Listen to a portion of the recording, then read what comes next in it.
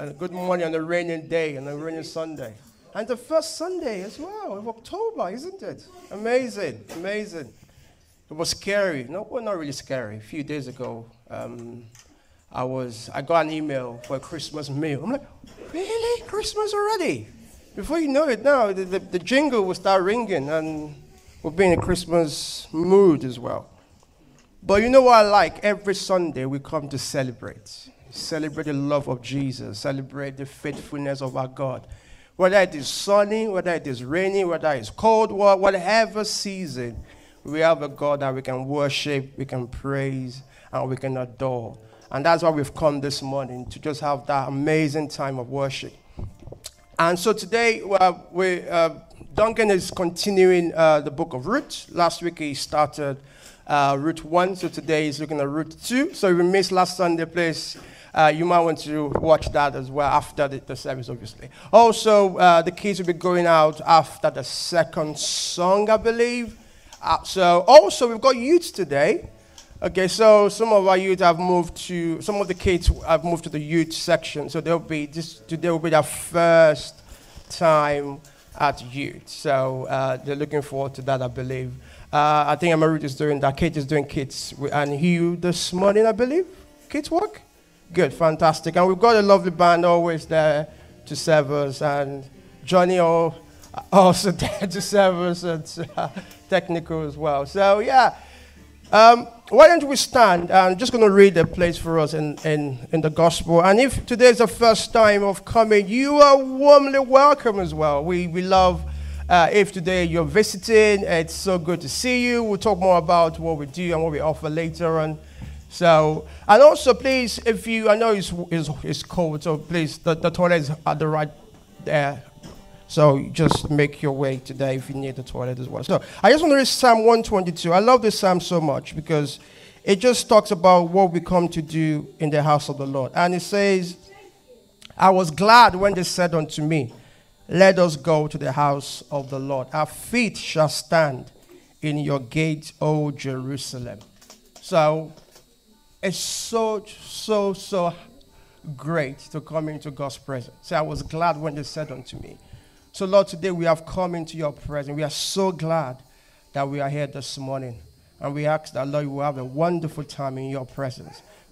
Please, if you have any prophetic picture, prophetic word, if you have a prayer, please, you can just shout out where you are. If you want to come forward and share with God's people, that's absolutely fine as well. You can just grab myself or Duncan and talk about it. We'll be happy to listen and see how it fits into the service. So we'll pass it to Justin to lead us in the time of worship. God bless you.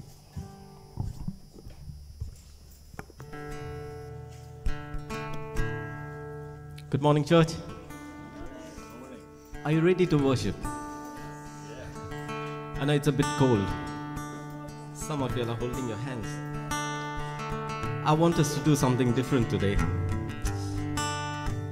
Can we, the Bible, it's not me saying, it's the Bible that says, come before the Lord with joyful songs, with clapping and dancing. I'm not going to tell you to dance, but we can clap, right? So can we clap now, just to warm things up? Just clap in my sing.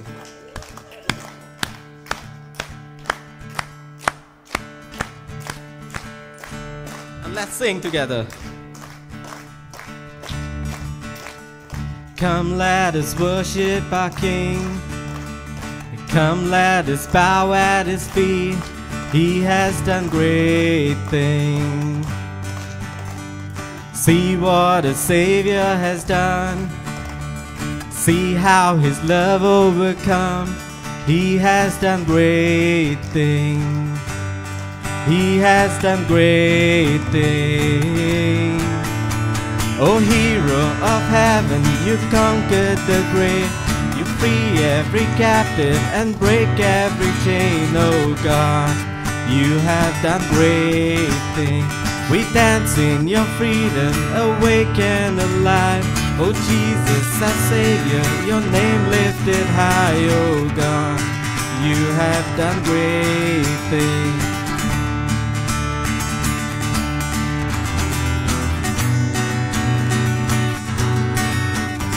You've been faithful through every storm. You've been faithful forevermore. You have done great things, and I know you will do it again. For your promise is yes and amen. You will do great things. You will do great things.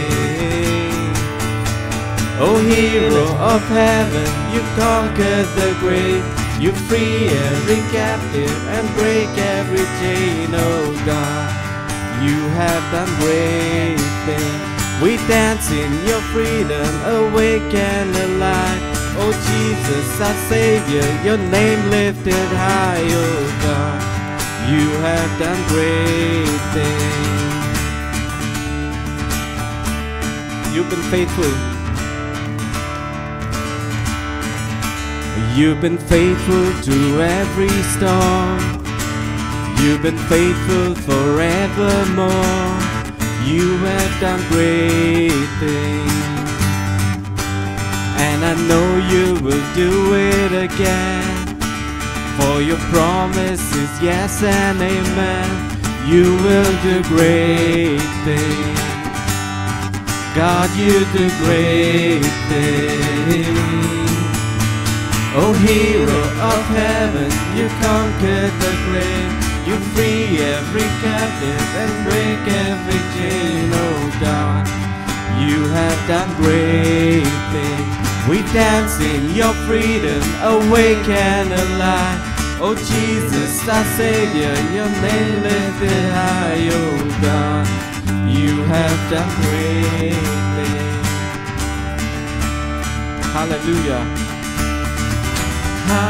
Hallelujah, God, above it all. Hallelujah, God, unshakable. Hallelujah, you have done great things.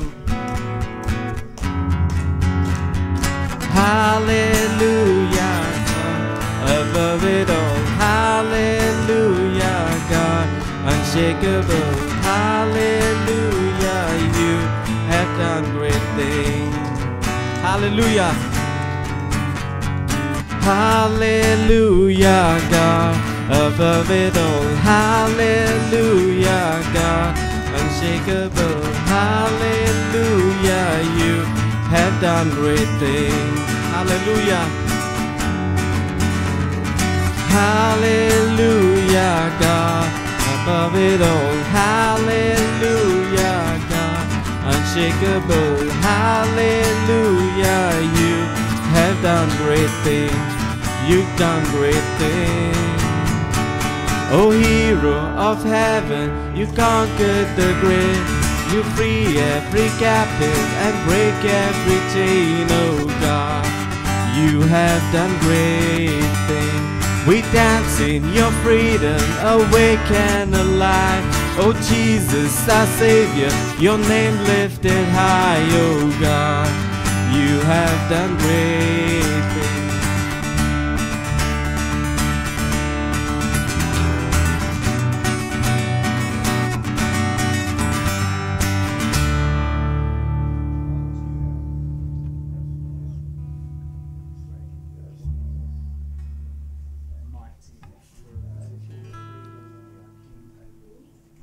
Yes, Lord, you're mighty, Lord. You're great, God. You are an awesome God, Lord. And you are here in our midst through your Holy Spirit, Lord. We want to delight in your presence this morning. Blessed be your name, Lord.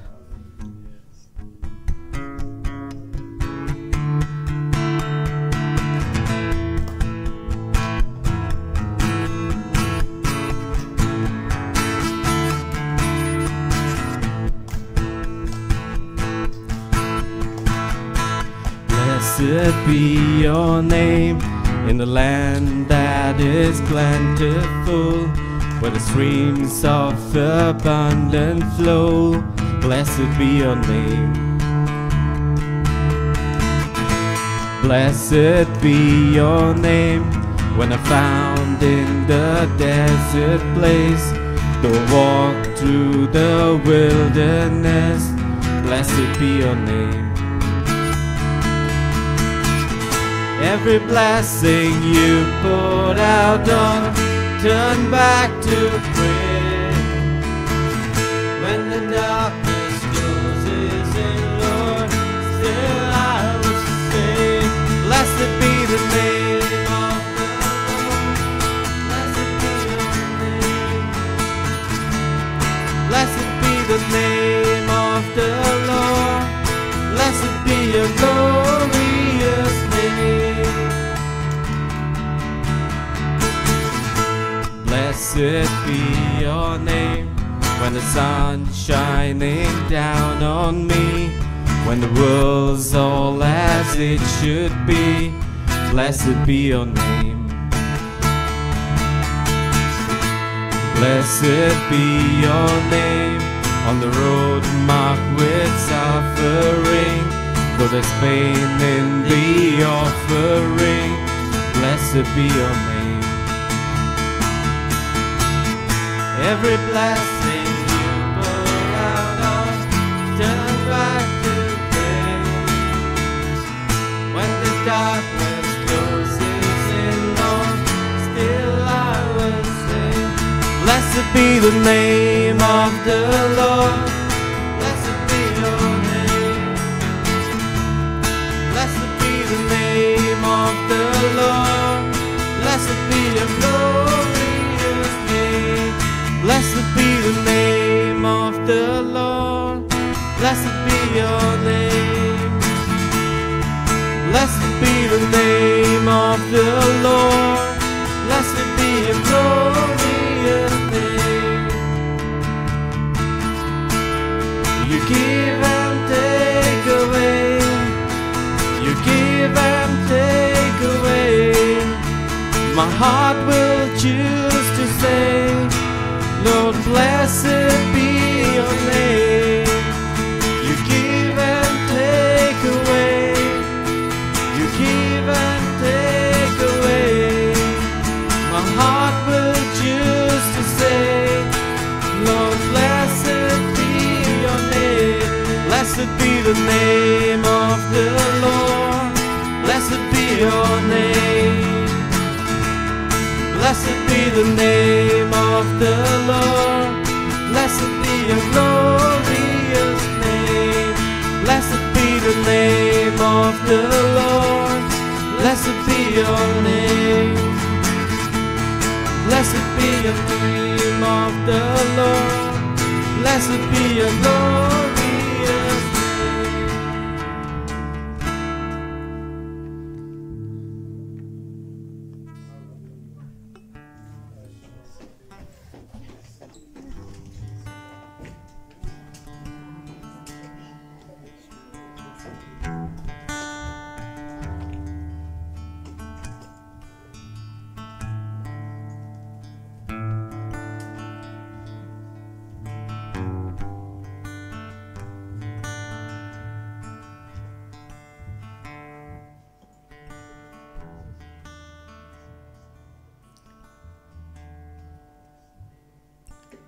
As I was preparing to lead worship,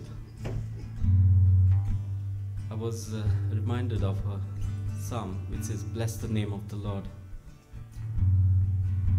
And I started to think, how can you bless the Lord who has created everything? And I started questioning, what does it mean to bless the Lord? How can I bless the Lord who has blessed me? And the thought came to me, I can bless the Lord with my voice, with all that I have. I can exalt His name and bless Him. In every situation, I can lift His name up and bless Him. Whatever I'm going through, I can bless the Lord. In happy times, I can bless. In times of difficulty, I can bless the Lord. And as we sing this song, let's have those moments in our mind and bless Him.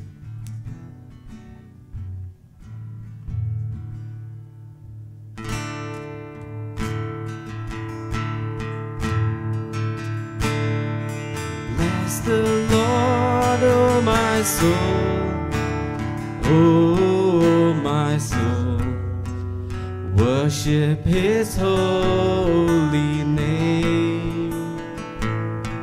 Sing like never before, oh my soul, I worship his holy name.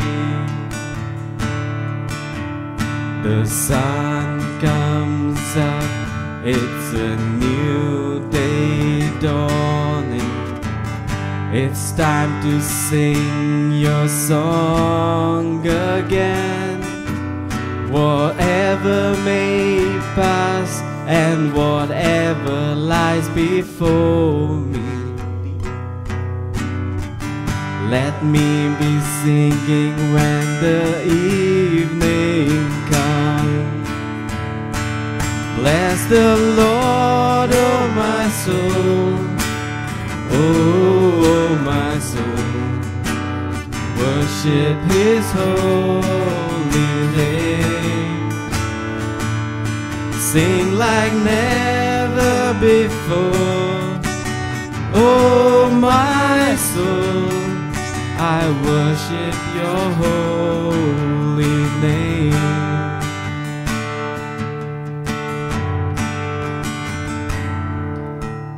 You're rich in love and you're slow to anger. Your name is great and your heart is kind. For all your goodness I will keep on singing. 10,000 reasons for my heart to find.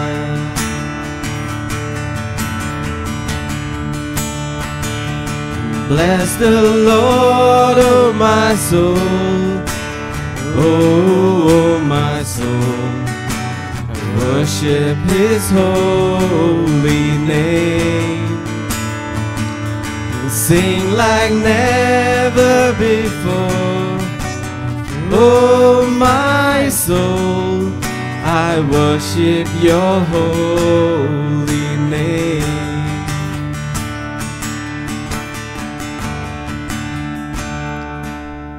And on that day when my strength is failing, the end draws near and my time has come, still my soul will sing your praise unending. 10,000 years and then forevermore.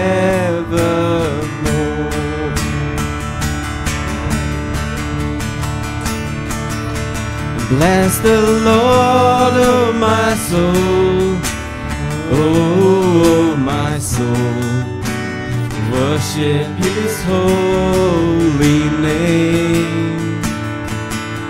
Sing like never before, oh my soul, I worship your holy name.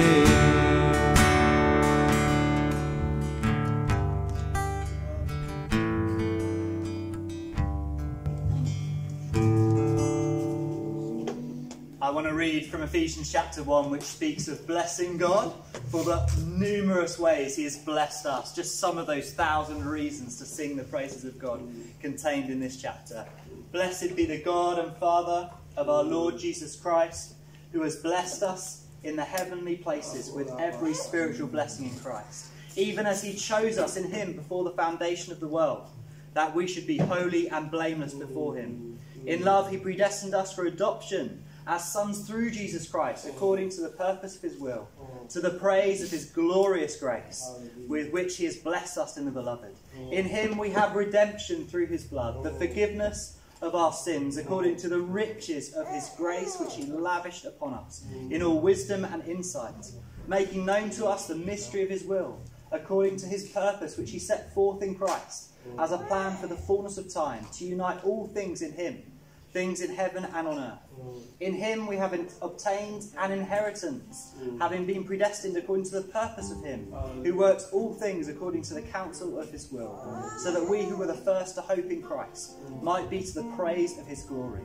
In him you also, when you heard the word of truth, the gospel of your salvation, believed in him, were sealed with the promised Holy Spirit, who is the guarantee of our inheritance, until we acquire possession of it, to the praise of his glorious grace. Heavenly Father, we thank you that in Christ we have every spiritual blessing in the heavenly places. We thank you for salvation. We thank you for grace. We thank you for love. We thank you for the Holy Spirit who is in our midst this morning, Lord God. We want to sing your praises. We want to bless your holy name. We want to declare your goodness in our lives, because you have done awesome things for us. And even if we were to praise your name from now until the end of the day, we would never run out of things to bless you for what you've done. So we praise you and glorify you this morning. We bless your wonderful, wonderful name. Amen.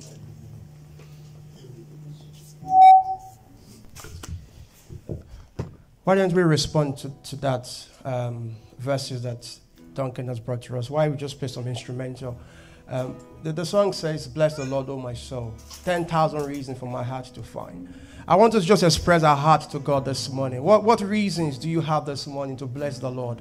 Why don't we just express ourselves to God this morning?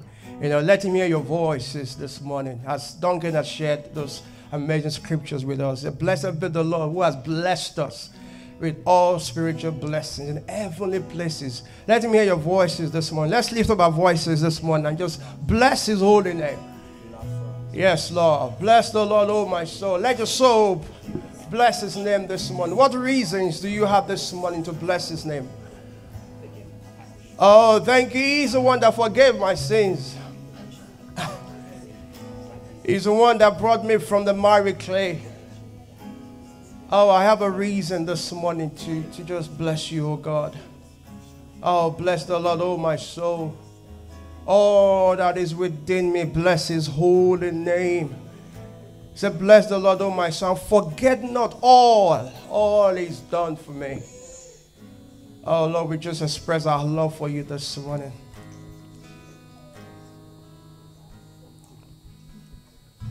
Father, I want to express my love to you just because of who you are. It's not for what you can do for me, Lord, but just for who you are, the most wonderful Saviour. I just want to worship you this morning, in Jesus' name.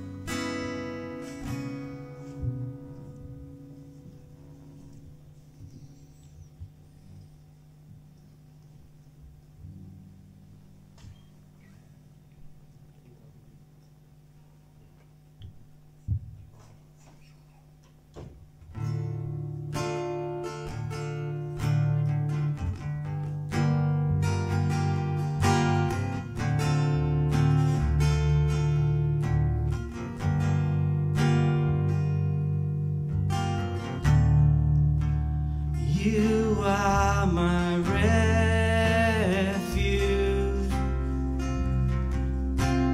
You are my fortress.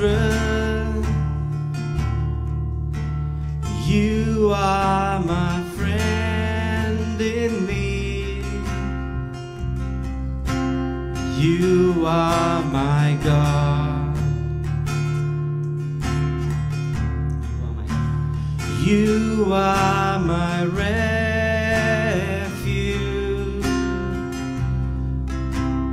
You are my fortress.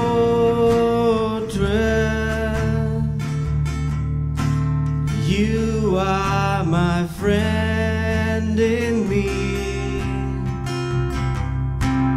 You are my God,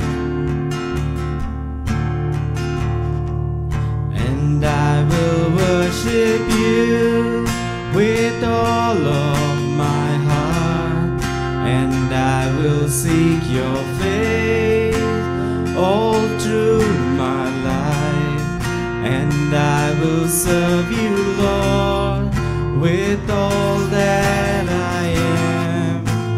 Here I am, and I will worship you,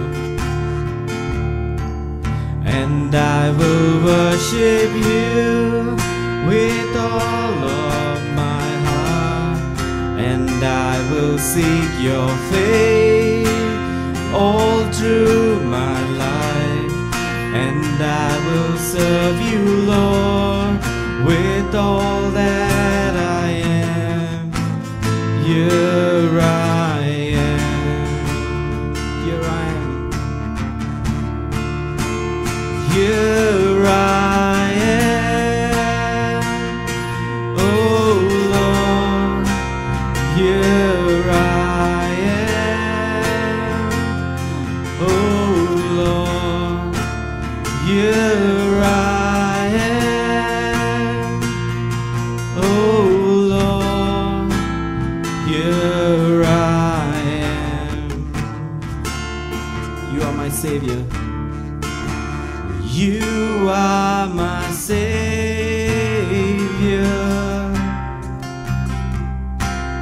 You are my healer. You are my strength in me. You are my God, and I will worship you. And I will worship you with all of my heart, and I will seek your face all through my life, and I will serve you, Lord, with all that I am. Here I am. Here I am. Here I am, oh Lord, here I am, oh Lord, here I am, oh Lord, here I am. Just the vocals. Here I am, oh Lord, here I am, oh Lord, here I am, oh Lord, here I am.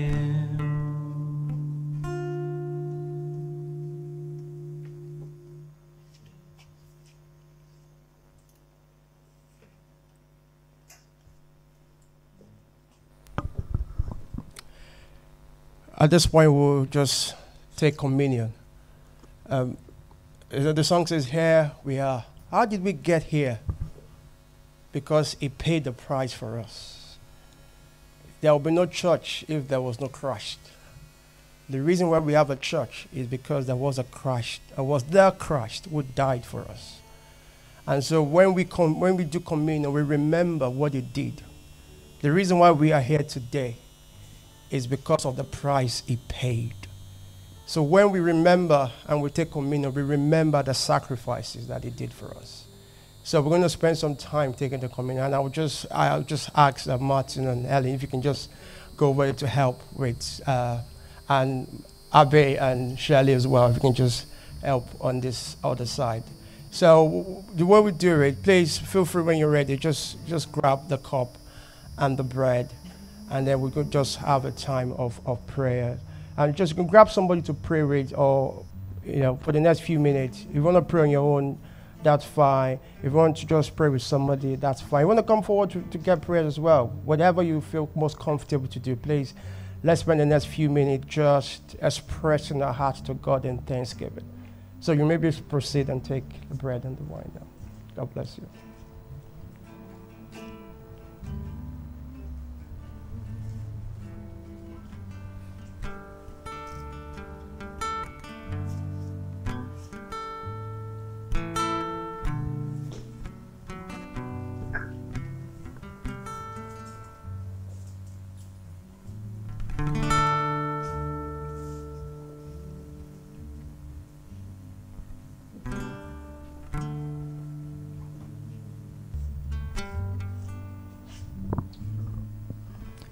Yeah, let's just stay in this place of worship. Let's just stay in this place of remembrance of what Jesus did on the cross for us. We just welcome you, Holy Spirit. Come, fill our hearts and minds with your presence. Reveal more of your love to us, Father God. May we be made more into your image every single day. And I just ask, Father God, if anyone needs healing, if anyone needs a fresh reminder of your love and your gentle touch, would you just pour your spirit into their hearts and minds now. Just reveal how much you love every single person in this world, because you call all people to salvation, Father God. And I just ask, Holy Spirit, come in your gentleness, in your love, in your grace. Just bring that peace that only comes from you. So Holy Spirit, come. We welcome you. We welcome your presence.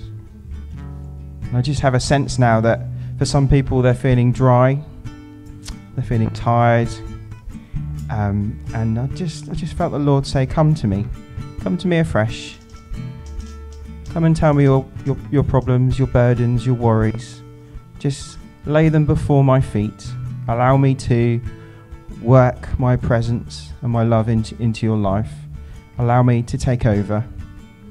And I just felt for some people, it's swap the yokes over.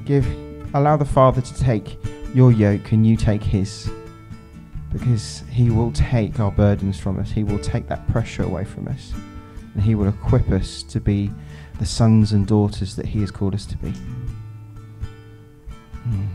Amen.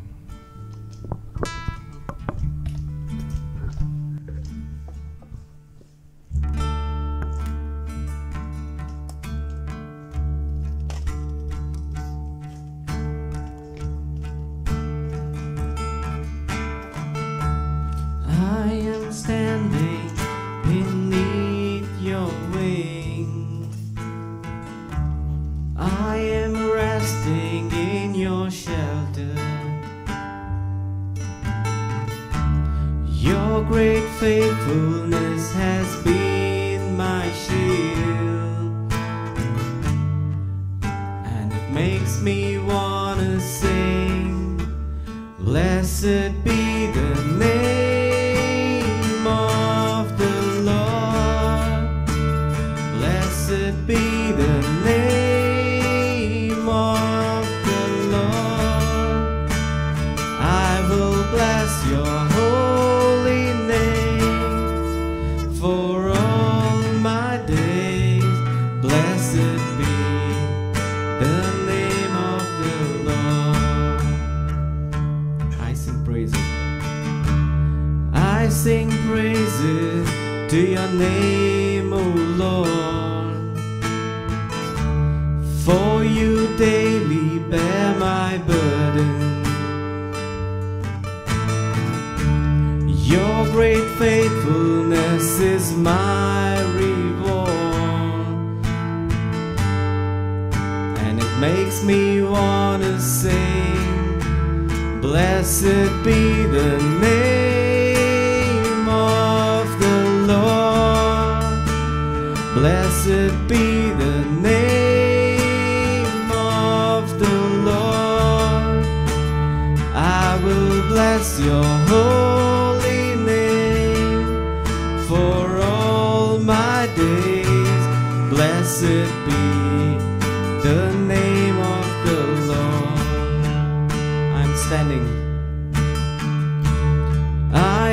standing beneath your wing.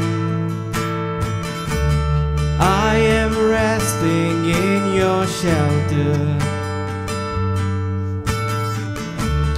Your great faithfulness has been my shield,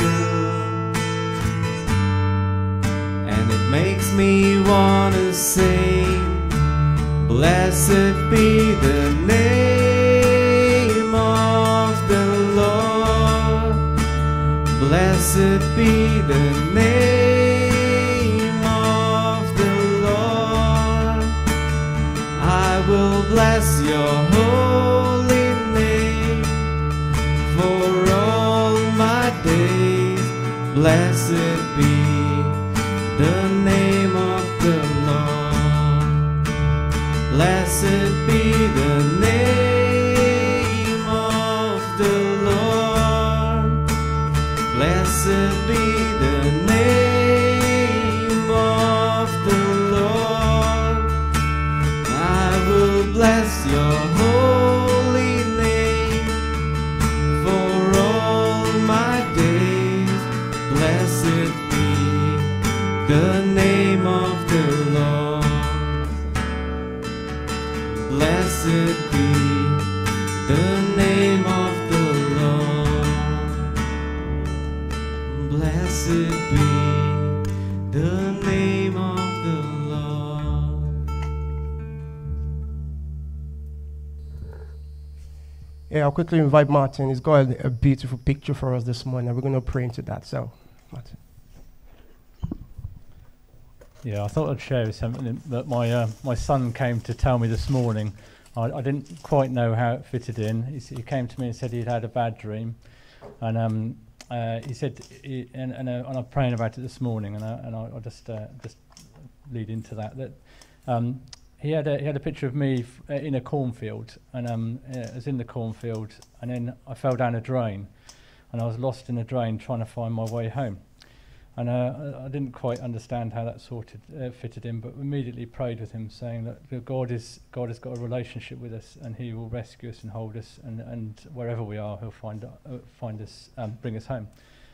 And this morning, just praying, everything's been about relationships, about how God, and on my heart that the Lord is seeking a relationship.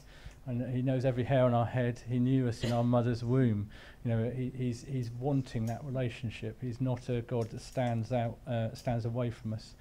And He knows where we are in the cornfield. He knows whether we're enjoying it, whether it was good, and now we've fallen down the pit because it's overwhelmed us. He knows exactly where you are in that cornfield, no matter how big or how small it is. And He knows whether you're enjoying it or not, and all the bits and pieces. He knows every bit of you while you're there. And when even if you feel like you've fallen out of the cornfield, all the goodness and the sunshine in the cornfield, and you've fallen into the drain, and you can't see a way out, and you have nowhere to go, He knows exactly where you are, exactly the way out, and He wants you to have that relationship and that trust in Him, to know that no matter where you are in that place, He will pull you out, He will guide you home, and there is a route home, and you do not need to despair.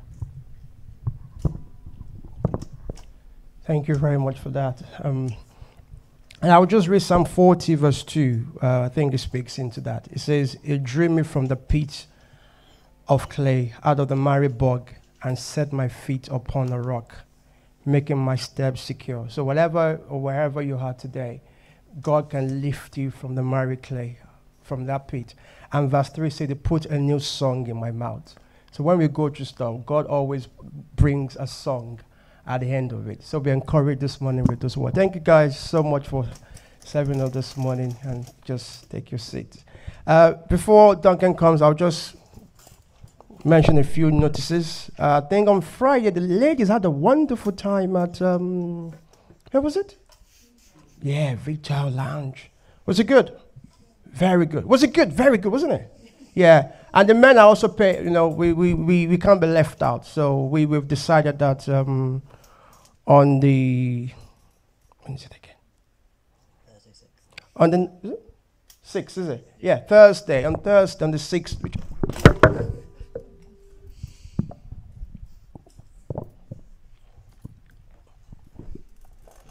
Maybe I should just go and sit down.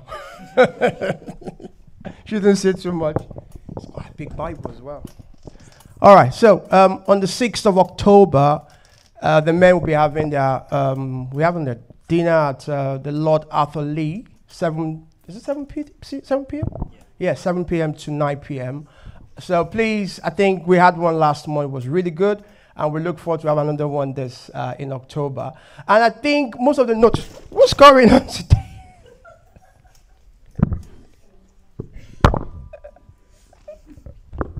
Let me just leave my Bible here. Thanks, Damien. Somebody's looking at me like, what's going on today? Everything just falling off. I did the good things. I'm not the one falling off. It's just a book falling off. If it was me, that would be a bit more like, what's going on? So thankfully, everything is fine. I just want to sign posters to the website as well. The website has all the information that we announce every Sunday. Also, Duncan in his, it does a weekly checkup as well. Every Tuesday or Wednesday, brings all the notices. So we have a wonderful website that everything we do in church is there, and we often don't signpost people there. So today, I just want to signpost to the website today, because everything we have. For example, on Tuesday, we're having the prayer meeting. Who knows? We have a new venue. Where's the venue? Who knows? Wellington Village. So on Tuesday, we're having the first prayer meeting at Wellington Village. We used to have it at Ashcroft Center, but now we're moving to Wellington Village. So on Tuesday, we're having that from 7 to 9. On Thursday, we have the men's breakfast. And what's going on Sunday as well? Who knows? Lunch. Yeah, absolutely. So after service, there's lunch after service. So we next Sunday, we'll be having lunch. So please don't rush away after service. Please stay back. We're going to have a time to just, get to know each other, have something nice to.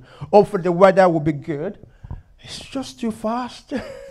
It's just going through very quickly. Anyway, also, next week we'll continue with live groups as well. So we have live groups. We have Tuesdays, Wednesdays, and Thursdays.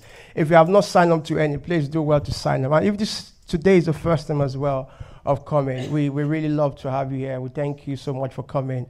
And we hope you have a wonderful time in God's presence today as well. So everything is on the website. Please do well to visit. All the sermons, like last week, Duncan preached from Ruth 1.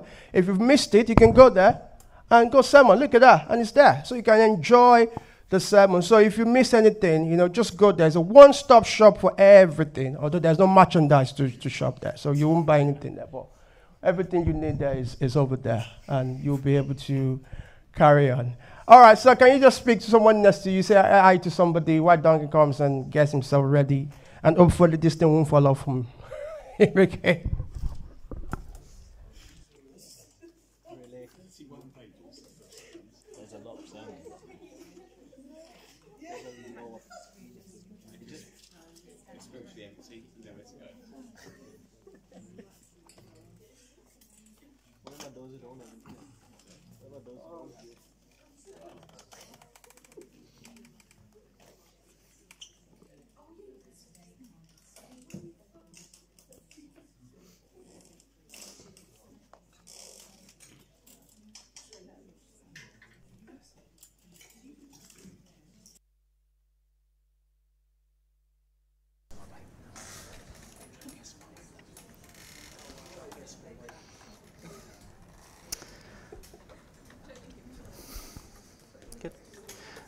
Well, good morning.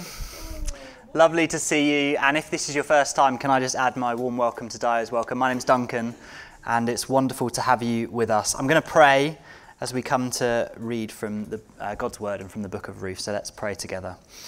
Heavenly Father, we thank you so much for your word. Thank you that you are a God who has chosen to reveal yourself to us. And as we come and read from your word, we are hearing from you. And that's my prayer, Lord God, that you would speak to us this morning. You would move our hearts to worship Jesus Christ, our Lord and Saviour. You would speak clearly in encouragement and challenge. And Lord, we just pray that you would be glorified in everything that I say and every thought that we have during this time. I pray this in Jesus' name. Amen. Do you know God's favour in your life? How can we receive favour and blessing from God in our lives? And when times get really, really tough, where is God's favour upon our lives? That's the question that Naomi is asking at the end of Ruth chapter 1 and the beginning of Ruth chapter 2. There's been famine. If you remember last week, there's been famine in the land of Israel. So Naomi and her family leave and go to Moab. And in Moab, Naomi's husband and her sons die. And so she returns to Bethlehem with Ruth. And she says this, "The Lord has dealt very bitterly with me. I went away full, and the Lord has brought me back empty. The Lord Almighty has brought calamity upon me." And so she's asking this question, where is God's favour in my life? And the question for this morning as we read Ruth chapter 2 is, how will God treat Ruth and Naomi now they have returned to Bethlehem? How will he begin to show favour in an amazing way in their lives? Let's find out the answer to that question. I'm going to read from Ruth chapter 2. I'm going to read the whole chapter, so verses 1 to 23. Ruth 2, 1 to 23, and the words are already on the screen behind me. Thanks, Johnny. Now, Naomi had a relative of her husband's, a worthy man of the clan of Elimelech, whose name was Boaz. And Ruth the Moabite said to Naomi, "Let me go to the field and glean among the ears of grain after him in whose sight I shall find favour." And she said to her, "Go, my daughter."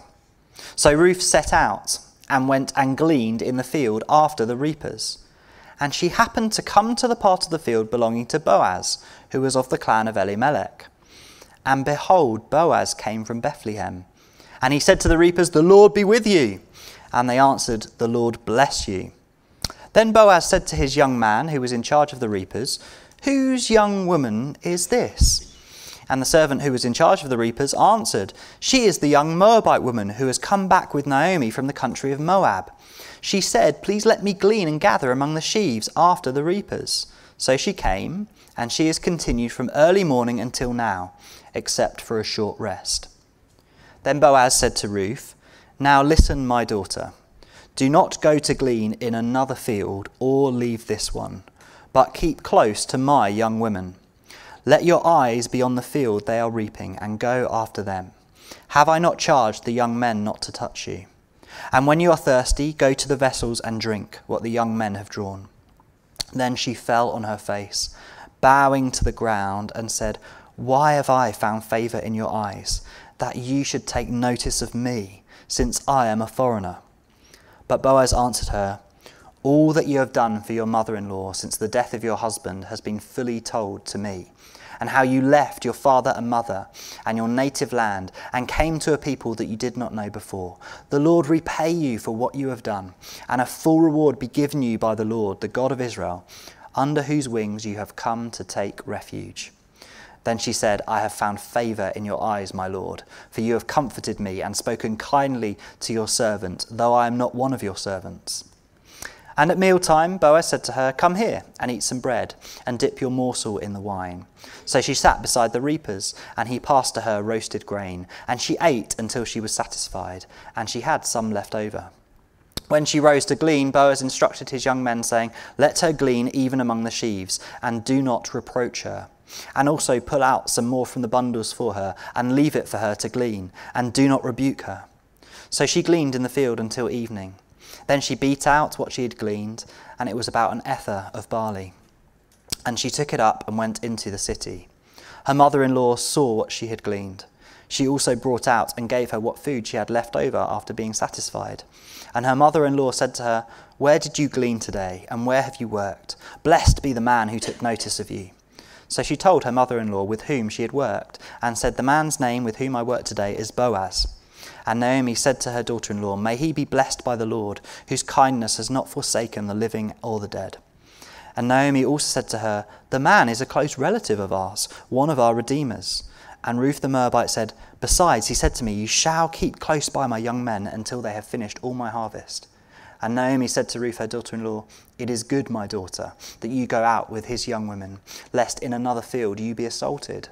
So she kept close to the young women of Boaz, gleaning until the end of the barley and wheat harvests, and she lived with her mother-in-law.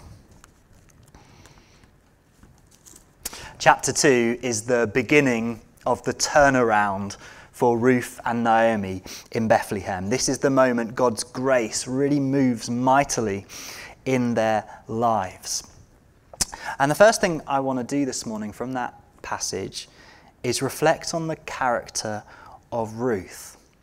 Notice in verse 2, it's not Naomi who says to Ruth, hey, you go and bring me some grain. No, it's Ruth who volunteers. She says to Naomi, let me go to the field and glean. We're hungry, we need food. Let me go and find someone who will grant me favour. There's a kindness and care in Ruth. Ruth hasn't just said, yes, I will go with you, Naomi, back to Bethlehem. No, now she's saying, now I will provide for us. Now I'll find a way for us to have enough to eat. And so she says, let me go to the field and glean. Notice in verse 7 that Ruth is an incredibly hard worker. She goes to the field, she asks permission from the workers, and then she works hard from early morning with only a short rest. It's almost as if the man who's reporting to Boaz is impressed by this young woman who has not ceased to work hard, gleaning amongst the wheat. Consider also that Ruth's not just working hard, but she's also making big sacrifices, and there is a large risk involved in what she has volunteered to do. Consider the fact that she is a woman. Now, did you see in verse 9, Boaz said, I have charged the young men not to touch you. Now, why does Boaz have to say that? It's because the culture in which they are working is where there is a big risk involved in being a woman out working in the fields. Boaz has to say that to his young men because when Ruth says, I'm going to go out and glean, she's risking being assaulted in that place. It's a terrible thing to be true of the society in which they're living, but it shows that Ruth is willing to gather food and risk herself in that way in order to provide for Naomi. Now, there's a second reason why it's a big risk for Ruth to go out in the field as well. She's not only a woman, she's also a foreigner from Moab. And so she is not only open to being assaulted because she's female, but also open to being treated in a poor way, in a racist way, because she's a foreigner. So when she says, I'm going to go out to the field, she is taking a big risk. Now, I want to ask you a question. When was the last time you worked so hard, you took risks, you made sacrifices in order to help and to bless and to love someone else, like Ruth is doing in this chapter? When was the last time you worked hard, took risks, made sacrifices in order to bless somebody else? When our Lord and Saviour, Jesus Christ, came to this earth, this is what he said about himself.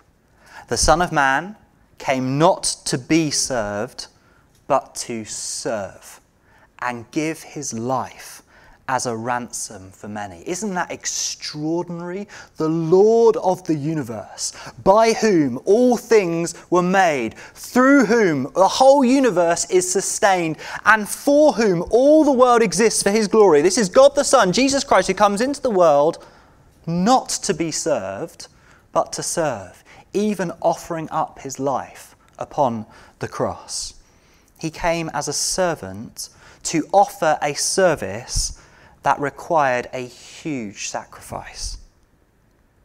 So are you following Ruth's example of love and sacrifice and risk?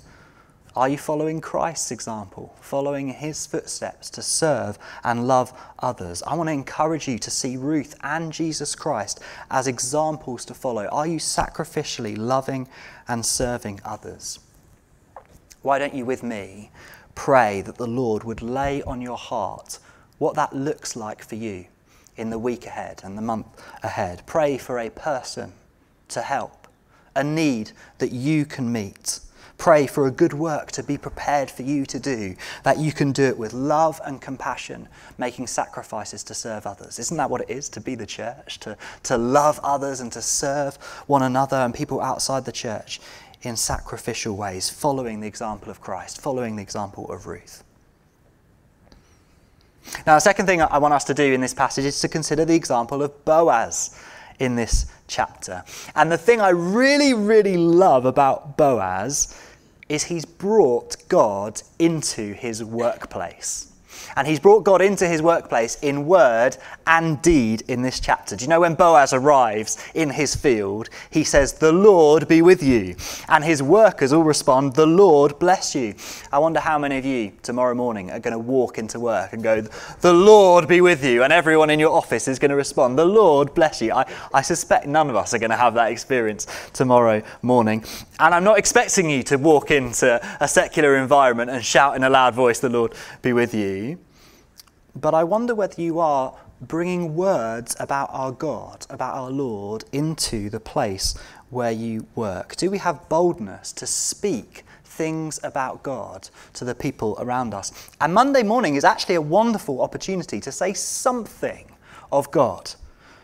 You get asked questions like this: how was your weekend? And you can answer like this: good. At church on Sunday, we thought about God's favour. We sung a song about God's blessing that impacted me. Just something short, something simple. I don't want you to preach a sermon. In that moment, you don't need to stand up and say, "Right, if you just sit and be quiet for 35 minutes, I will repeat to you everything Duncan said to me on a Sunday morning." But we should be bold to go, God is part of my life. He's a significant part of my life. And we shouldn't be afraid just to say something about God when we enter into our workplaces, wherever that is. I don't just mean if you've got a job. I mean, wherever you do work, are you bringing God into those places with your words? You know, when I worked in digital marketing, I'm trying to work out how much of the story to tell you. You know, in my interview, they asked me why I'd moved to the south coast, because I was moving from Watford. And I thought, what do I do? Do I tell a lie? I just went for the blunt truth. I said, I've moved to Fareham because God's asked me to start a new church in Fareham, and I need a job to support me while I do it. And the interviewer went, "Oh, that's amazing. My dad used to be a vicar." And so suddenly, right from the start, I brought God into the conversation. Now, I had a great way of bringing God into the conversation. But actually, over time, as I worked in that environment, very briefly, I just share something of God, and slowly the whole office kind of grew to learn that Duncan was the Christian. And actually, people who I sort of didn't know very well would walk from one end of the office and come and ask me to pray for things down the other end of the office. I worked there for 4 years, and over time, like just this knowledge that I had some relationship with God and was unafraid to speak about that meant that people who I had very brief relationships with would come and ask me questions. And so I want to encourage you to use your words at work to honour God. But for Boaz, it's not just his words. It's not just that he arrives and pays lip service to God in the place of his work. It's also action. Have a look at verses 8 and 9 and the kindness Boaz shows to Ruth. Stay in this field. Stay close to the other women who are gleaning. The men will not harm you. I will make sure that the men will not harm you. Have a look at verse 14. Come, Ruth, come and sit down with the workers and come and have dinner and have some food. And verses 15 to 16, he instructs his men to help her. Make sure she has everything that she needs. Boaz leads in a way that reflects God's kindness. He's the owner of this field. He's the business owner in a sense, but he leads in a way that reflects God's kindness. And I wonder whether the people who you work with, whether it be in a job or just in your daily life, the people around you, would they say the same about you? Would they say the same about us? That is a person who works with the kindness of God in the way they do business, in the way that they work. Again, if you would say maybe they wouldn't say that about you, I'd encourage you to pray, Lord, give me the kindness of Christ in my workplace. I want to say something about Jesus. I want to say something about God, and I want to show that I'm in relationship with God by my kindness in my life. So whatever we do, whether we're working in an employed role or at home or we're helping others voluntarily, may our work be filled with words honouring God and deeds which show the kindness of God. So we've considered Ruth and Boaz so far from Ruth chapter 2. But I tell you the truth. If we read Ruth 2 and we only see Ruth and Boaz as examples to follow, if we only see practical challenges and applications in this chapter, then we've missed the point. I think that's true of every sermon, by the way. If I just stand up here and say, this is how you should live, then I'm missing the gospel, because that's not the gospel. The gospel is that we've been rescued by a loving God. And so we do preach, we do see examples, we do see challenges, we do see applications, but in Ruth chapter 2, we also see the gospel, the good news of Jesus Christ, because Ruth 2 is all about favour. Did you see that word favour in verse 2? In verse 10 and in verse 13, this word favour gets repeated over and over. And I want to give you a tip. If you're ever reading the Old Testament and you're reading stories in the Old Testament, look out for words that repeat themselves, because the author is deliberately trying to point you so you can understand the story. So the person who's written this chapter has repeated the word favour to point you in the direction with what the story is really about. Yes, it's about Ruth going to get some food from a field and Boaz being kind to her, but what it's really about is favour. And what this story teaches us in Ruth 2 is that the favour of God is for all who take refuge under his wings.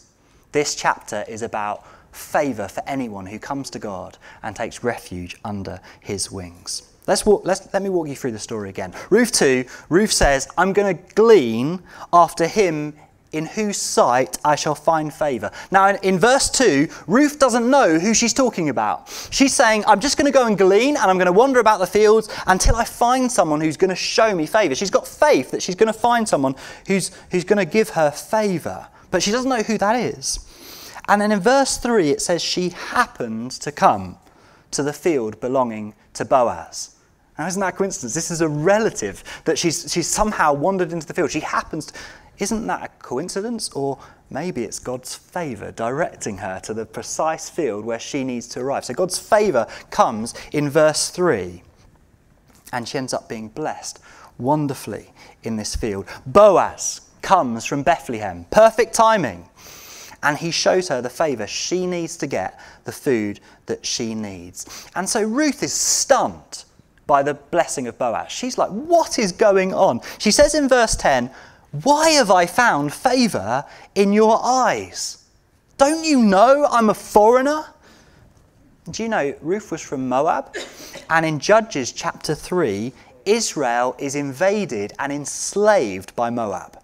So of all the places she could come from, Moab is a very, very bad place to come from. You know, this is the equivalent of a Russian turning up in a Ukrainian field.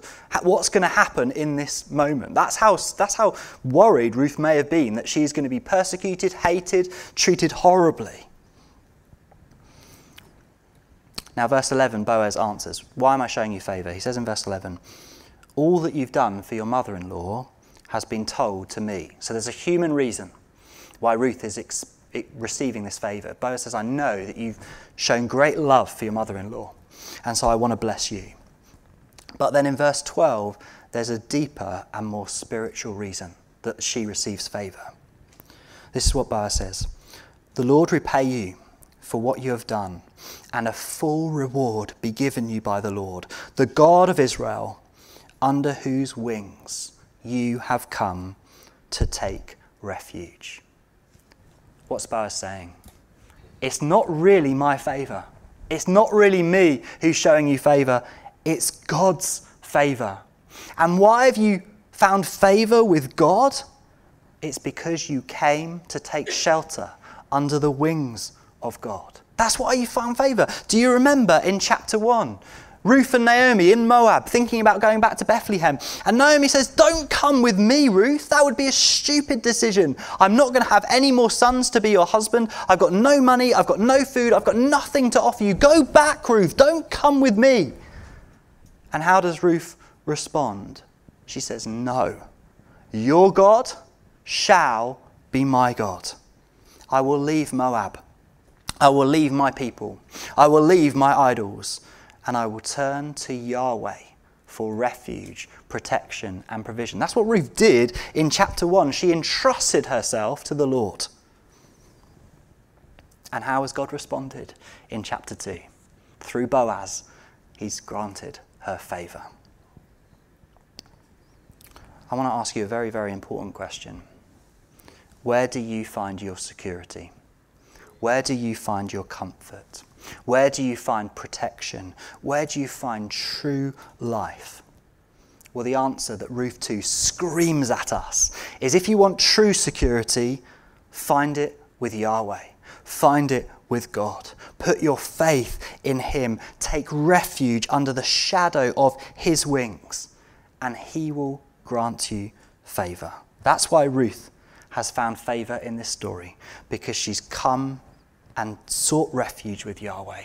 He's my God, and I will follow him forever. Do you know, generations later, a descendant of Ruth, a man called David, David the shepherd, David the songwriter, David the one who would become the king of Israel, is hiding from Saul in a cave. King Saul wants to kill King David because he's heard that David's going to become king and he's not happy about it. And in Psalm 57, this is what David writes. Be merciful to me, O God. Be merciful to me, for in you my soul takes refuge. In the shadow of your wings I will take refuge till the storms of destruction pass by. Do you know, David 4 or 5 times in the Psalms uses this phrase, I will take refuge under the shadow of God's wings. It's exactly the same idea that Ruth has experienced in Ruth chapter 2. And I wonder whether this had become a family saying that had been passed down through the generations. David heard from his grandmother, when trials come, don't turn to riches for safety. Don't rely on your friends and family first. Don't knuckle down and rely on your own strength. No, when you go through suffering, when you go through trials, remember what your great-grandma Ruth did. She found refuge under the wings of the Lord God Almighty. He was her help. He was her shield. He was her shelter. He was her provider. He was her sustainer. And so this has been spoken to David over years and years and years. And when he comes to write these songs that the whole of Israel would sing, he chooses these phrases that he's learnt through generations. Don't we have an awesome, awesome God who says, as Chris has already prophesied to us this morning, who says, come to me and I will give you rest and security under my wings. Isn't we just have an awesome God? Come to me, says God. Now, even further in history, generations after David, God once again showed his love and his desire to help people who were in need by sending his son, Jesus Christ. He was the Son of God, the divine Son of God, but humanly speaking, he was a descendant of David. And this is what Jesus said when he was on the earth in Matthew 23, verse 27. O Jerusalem, Jerusalem, the city that kills the prophets and stones those who are sent to it. How often would I have gathered your children together as a hen gathers her brood under her wings, but you were not willing. Do you know, when we think of Jesus, we think of him as Saviour, the one who died for us on the cross that we might be forgiven. We think of Christ as King, who is mighty and powerful and defeats death, defeats evil in order that we might have eternal life. We think of Christ as the miracle worker who healed the sick and fed the hungry. But how often do we think of Christ as like a mother hen who gathers her chicks under her wings? This is who Jesus is. He's like a mother hen. He gathers his children. He gathers his people, you and me, under his wings for protection. If you are willing, says Christ, I will take you under my wings and protect you forever. Not just today, not just tomorrow, not just next month, but into eternity. Come and find refuge and protection under the wings of Christ. It's an image of love. It's an image of compassion. It's an image of gentleness, our gentle Saviour Jesus. It's an image of salvation, and it's an image of eternal security. All who are comforted, all who find this refuge, are protected wonderfully for all eternity. And this is what it is to become a Christian. To become a Christian is to say this: I needed help. I felt vulnerable. My sin, my wrongdoing condemned me. The world and its evils enticed me, and they harmed me, and they hurt me. And I looked for help. And I found a mother hen in Christ.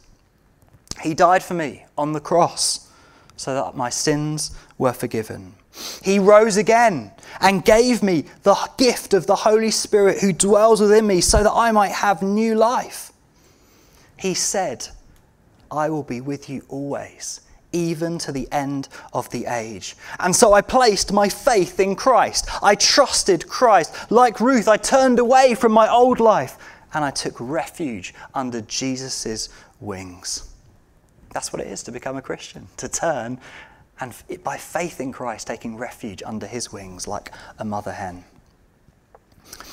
Now Boaz says to Ruth in Ruth 2, a full reward be given you by the Lord, the God of Israel, under whose wings you have come to take refuge. Now I wonder whether Boaz, when he said a full reward be given you, whether he was just anticipating a few crumbs around the field as she gathered wheat. I think when Boaz used the word full reward, he knew that Ruth was receiving so much more when she came to believe in Yahweh. It wasn't just the wheat that she would gather. It wasn't just the food. It was a full reward. I think Boaz has this idea of eternity in mind, and he's thinking that Ruth, by coming to shelter under the wings of Yahweh, has come to receive this huge reward. And as Christians, we have received a full reward when we've come to take refuge under the wings of Christ. Jesus promises the favour of God upon us for eternity if we've come to take shelter under his wings. He promises forgiveness of sin. He promises everlasting life. He promises a joy even in sorrow. Even when we're weeping and finding sadness, there's a joy that's deep within us because of what Christ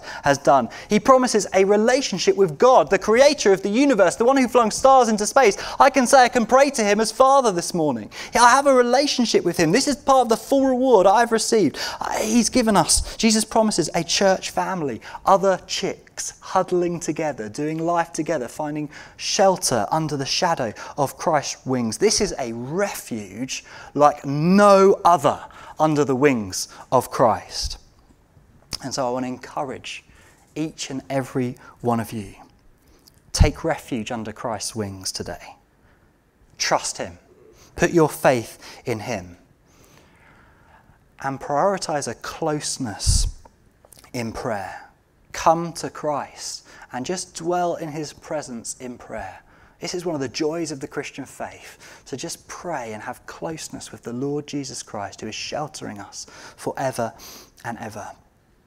That's my challenge to each and every one of you, to take refuge under the wings of Christ. But I want to speak particularly to three groups this morning. I particularly want to speak to you if you are someone who has ruled themselves out. Ruth was a foreigner, a Moabite. Surely she would never find favour with God. And yet, in this story, that's precisely what she finds. The wonderful favour of God in her life. Maybe you've ruled yourself out from the favour of God in your life. You don't know the bad things I've done, Duncan. I'm a foreigner. I'm a stranger to Christianity. All these other people look like they belong in the room, but not me. I'm a stranger. I don't know what's going on. Or maybe you're thinking, I'm not kind like Ruth. How could I ever find the favour of God? Well, let me tell you. It's precisely for people like you that the church exists. It's precisely for people like you that Christ died on the cross. And all of us are foreigners in a strange kind of way. None of us really know what we're doing. We come to worship God together. We place our faith in Christ. And his love and salvation overwhelms us and changes us. And so if you've ever ruled yourself out from God, if you've ever ruled yourself out, just as Ruth found favour, I believe that Christ's love and salvation is for you as well. Come today to him in prayer. Don't delay. Pray this prayer, Lord Jesus, I trust in you. Take me under your wings. Second group of people I want to particularly bring this challenge to you is people going through trials and challenges in life right now. Maybe you've got money challenges in the current situation we find ourselves in this country and around the world. Maybe you've lost a job or things are going wrong. Maybe you feel like God is showing you bitterness in your life. You're like Naomi at the end of chapter 1. I went away full, but now I am empty. Maybe someone you love is not very well or struggling, and you're feeling like you're in a dark and difficult place of trial and challenge. Well, if that's you, go to Christ. Go to the mother hen.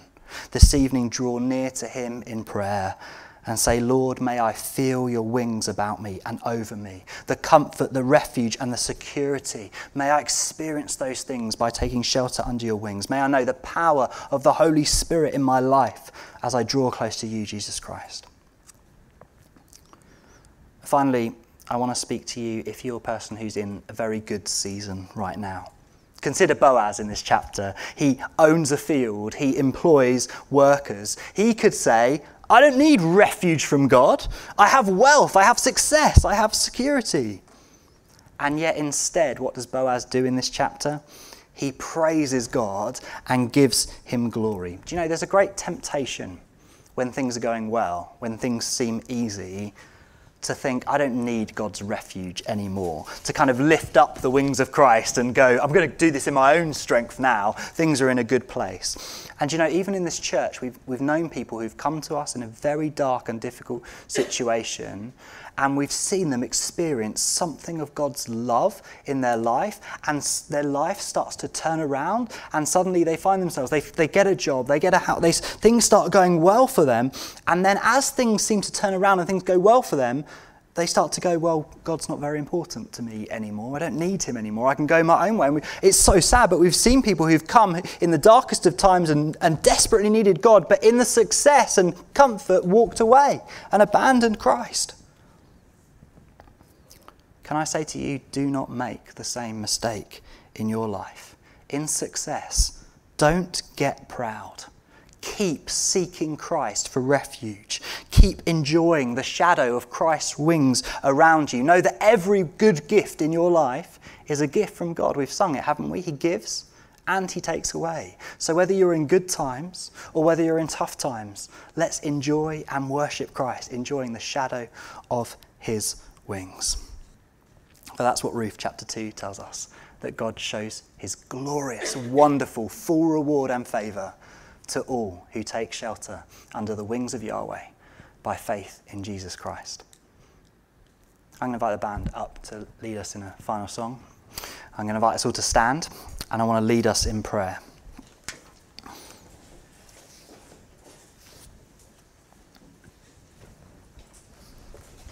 Let's pray together. Let's spiritually come under the wings of Christ in prayer. Heavenly Father, Yahweh, Lord Jesus Christ, Holy Spirit, we love you, and we love the message of Ruth chapter 2, that there is favour from you, that there is protection and refuge and love and power in your presence. And so we pray that all of us now would come into that place of taking refuge under the shadow of your wings. Lord, I want to pray for anyone who has ruled themselves out, who thought that salvation wasn't for them and that church or Christianity wasn't for them. Lord, I pray you would move in their hearts and that they would come to place their faith in Jesus and enter into the glories of salvation which we have received. Lord, I want to pray for anyone who's going through dark and difficult times right now, struggles, challenges, trials, Lord. I thank you that in those times we can come to you and you pour out love into our hearts and souls, and your presence is alongside us through all things. I pray that anyone going through challenges would know that, would know your love and refuge and protection. And Lord, I want to pray for anyone who's going through good times right now, who's been successful recently, Lord God. I pray against pride and against doing things in their own strength. But Lord, I pray they would always enjoy your presence and your refuge. They would keep coming back in thankfulness for the good gifts that they have received. And they would continue to take shelter under the wings of Christ every minute, every hour, every day. Lord, we thank you for your favour. We are nothing without you. We can do nothing without you. And yet in Christ, under the shadow of his wings, we are blessed with love, security, comfort, protection, power, and not just for today, but for eternity. And so we glorify you, Jesus Christ. We praise you, and we come to take shelter under the shadow of your wings this morning, because it's such a wonderful, wonderful place to be. I pray this in Jesus' name. Amen. We're going to sing together a song which is all about taking refuge in Christ alone. We celebrate all these wonderful things we receive. Let's sing together. In Christ alone, my hope is found. He is my light, my strength, my song. This cornerstone, this solid ground, firm through the fiercest drought and storm. What heights of love, what depths of peace, when fears are still, when striving cease. My comforter, my all in all, here in the love of Christ I stand. In Christ alone, who took on flesh, fullness of God and helpless babe, this gift of love and righteousness, scorned by the ones who came to save, till on that cross where Jesus died, the wrath of God was satisfied. Every sin on him was laid. Here in the death of Christ I live. There in the ground his body lay, light of the world in darkness lay, and bursting forth in glorious day, from the grave he rose again. And as he stands in victory, the stars above his grip on me, for I am his and he is mine, born with the precious blood of Christ. No guilt in life, no fear in death. This is the power of Christ in me. From lifeless cry to final breath, Jesus commands my destiny. No power of hell, no schemes of man can ever pluck me from his hand, till he returns and calls me home. Here in the power of Christ I stand.